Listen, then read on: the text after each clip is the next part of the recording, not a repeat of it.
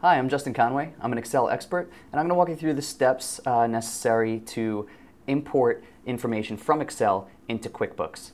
First thing you'll need to do is when you open up your Excel file, convert it to a CSV file if it isn't one already. Typically, your Excel file is going to be an XLS or an XLSX file. What you'll need to do to convert it is go to File, Save As, and then in the drop-down menu, select .csv, comma-separated values. Then choose a place where you'd like it to be saved. I'm going to keep it in the folder that we're currently in. Click Save. And we'll save Active Sheet.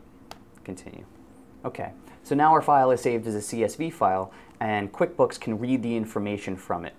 What you'll need to do next is download the toolkit that'll allow the different programs to speak to each other.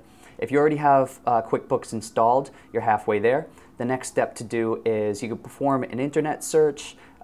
Easiest way to do it is just type in Excel and QuickBooks Toolkit.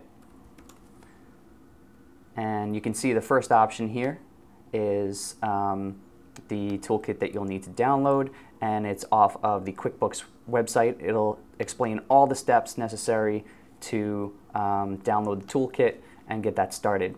What you should keep in mind is the information that you will be able to transfer is the customer, vendor, item, and chart of accounts.